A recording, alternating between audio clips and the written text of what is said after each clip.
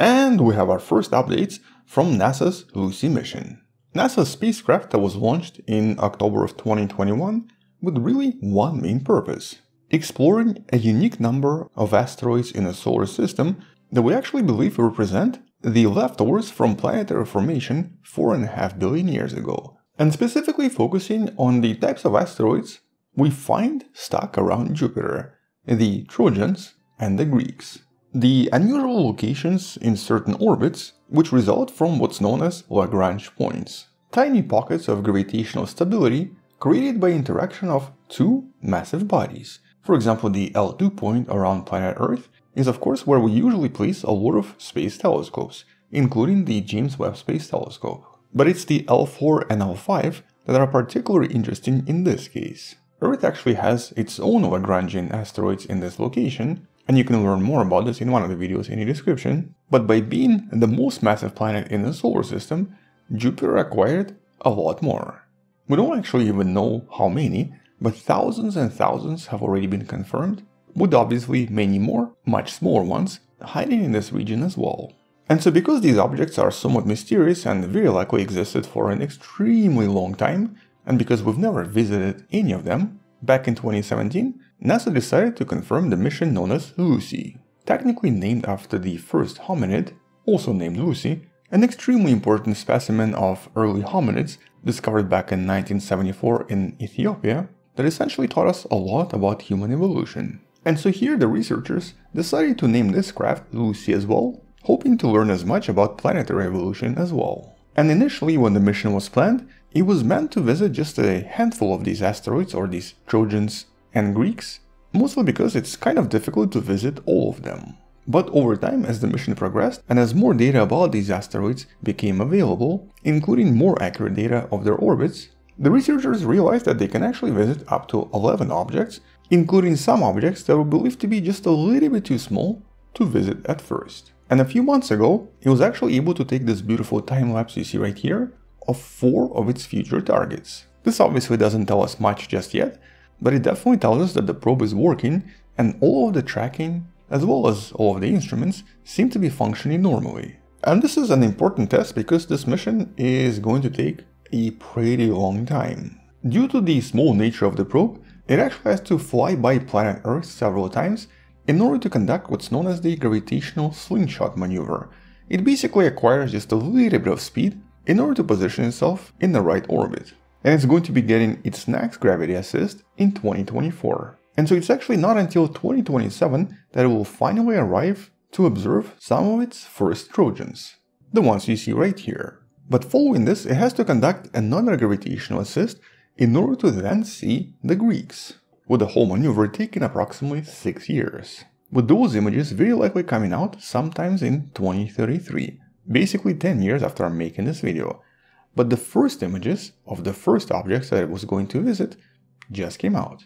Because when planning this mission, the scientists realized there are some smaller asteroids we can visit as well. First of all, to test the instruments, but also to obviously do some science. And the first ones are in the asteroid belt. And so in order to test everything and to make sure that everything works, the scientists picked a very unusual asteroid discovered back in 1999. It was actually found by accident and it's relatively small, roughly around 700 meters in diameter, and technically did not have a name initially.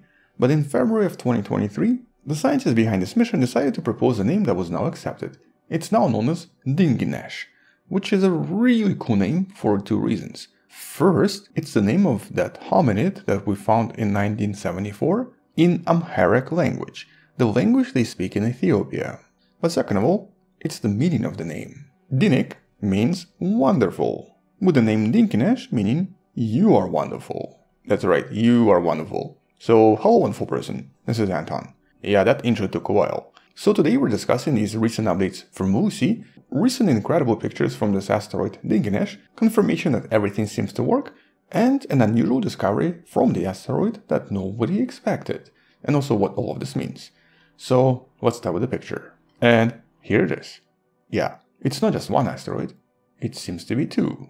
And because this is actually a series of pictures, we even get to see how they orbit around one another. These images were taken approximately 13 seconds apart. And although it might actually look like the orbit of this asteroid is ridiculously fast, This is also the result of apparent motion. This spacecraft was flying at approximately 4.5 kilometers per second, and it was able to snap these incredible pictures during this time. And so the motion here is really due to the speed of the spacecraft, not the orbit of the asteroids. But most importantly, it essentially confirmed one important thing. Everything about this mission right now is not just ridiculously accurate, but seems to work exceptionally well. The tracking, the cameras, the data acquisition and data transfer, basically everything works as planned. And not just as planned, but even better than planned. Despite the fact that initially the mission was actually struggling for the first few months. The video in the description talks a little bit more about this. And this is why this particular target was picked. Scientists wanted to see if we can physically take the photos of a much smaller object moving at nearly 4.5 kilometers per second, even though the object itself is only 700 meters across. And here the distance was also pretty far, around 425 kilometers or 260 miles. And well, the quality of the images tells us everything. Even though the distance here is 430 kilometers, the image is absolutely incredible, showing us features and details we've never been able to see previously, and obviously uncovering its unusual small moon. And though by itself discovering that this is a binary asteroid was obviously a bit of a surprise, in reality it really shouldn't be, because it turns out that many asteroids out there are very likely binary asteroids just because of the nature of how things work in the solar system. And let me briefly talk about this after showing you this other picture from the other asteroid, the one known as Dimorphos. This was of course part of the NASA's DART mission, where they try to test if they can redirect an asteroid by colliding a satellite with it, which turned out to work really well. And so when they studied these two asteroids, they discovered something that many scientists suspected for a long time. They're very likely just a piece of a larger rock. As in, they used to be one rock, and now there are two. And something similar is happening here as well. This is a result of a very common effect in the solar system. It's known as the YORP effect or Yarkovsky effect. You can learn more about this in one of the older videos in the description. But in a nutshell, the way it works is relatively simple. Any small object spinning in the solar system will have two surfaces, one bright and hot, and one dark and cold. But as the asteroid spins, this hot and bright part will obviously suddenly find itself much darker as the asteroid spins around its axis. And all of this heat will now have to come off somehow, because the asteroid is now cooling down. And this actually creates a very similar effect to a tiny rocket engine. It sort of starts emitting heat as the asteroid cools down, over time slightly changing how this asteroid spins around. And so as this happens to various asteroids, as they spin faster, and then even faster, they eventually reach a point where a piece of the asteroid starts to come off and basically forms its own object. This is technically known as mass shedding. And it's entirely because of this rotational acceleration, only because of this strange Yarkovsky effect, the effect from the sun.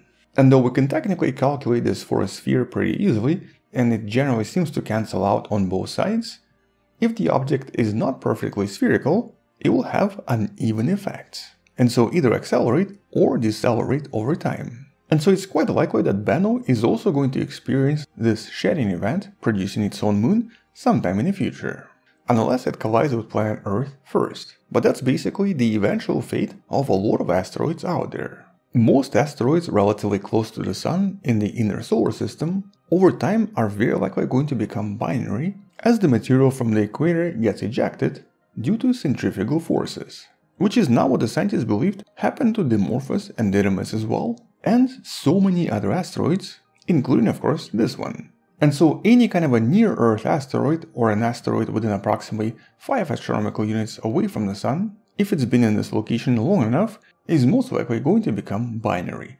In other words, this part represents some of the freshest and least exposed material in this entire asteroid system. But this only happens if the asteroids are close enough to the Sun.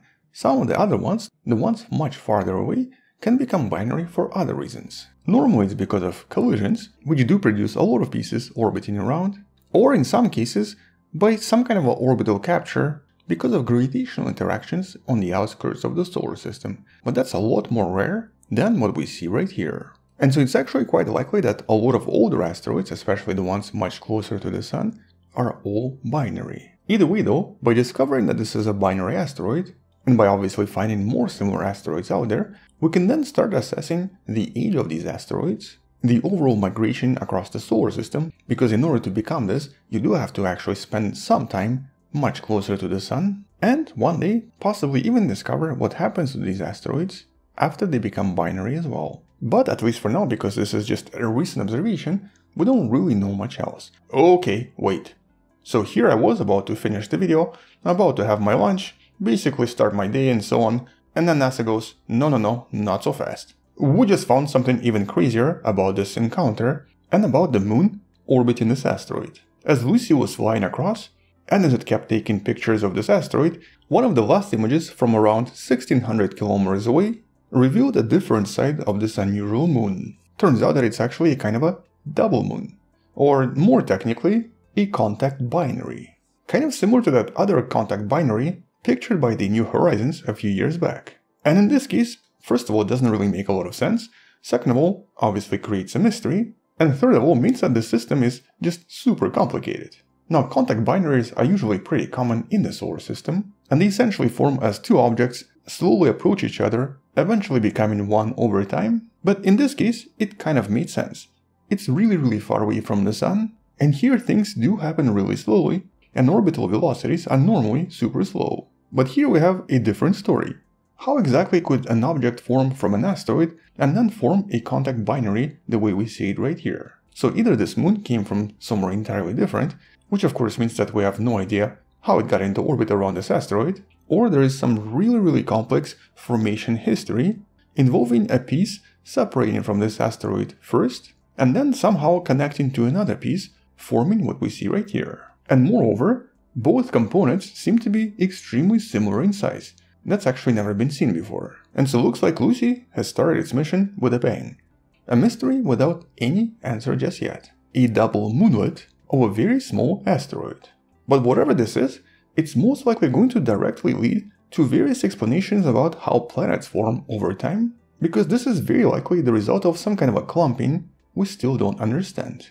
Either way, super cool updates, really interesting discoveries, and obviously more to come. And the fact that this was achieved at such a high velocity with such a small object is super impressive. Which also means that once it gets to those Trojans or Greeks, we're going to be getting insane amount of super accurate data, very likely discovering some incredible mysteries about the solar system in the process. But it's gonna take like 10 years. So yeah, we're gonna have to be patient. And actually by 2033, it's going to assume a very intriguing permanent 6-year orbit between L4 and L5 clouds, technically allowing the scientists to extend this mission indefinitely. As long as everything works and as long as the instruments are still functional and there's some fuel left. But at least for now, that's kind of all we have.